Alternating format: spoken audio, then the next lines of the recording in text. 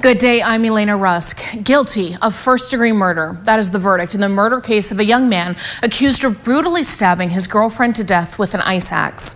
23-year-old Daniel Gunnarsson was covered in blood when he was arrested in May 2021 after deputies say they found him with the body of Catherine Pham in a garage in Ridgecrest. During the trial, prosecutors say they had been dating only a month when they started fighting, and she was killed the next day.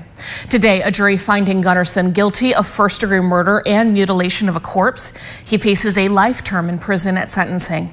We'll have more on this story tonight on 17 News at 5.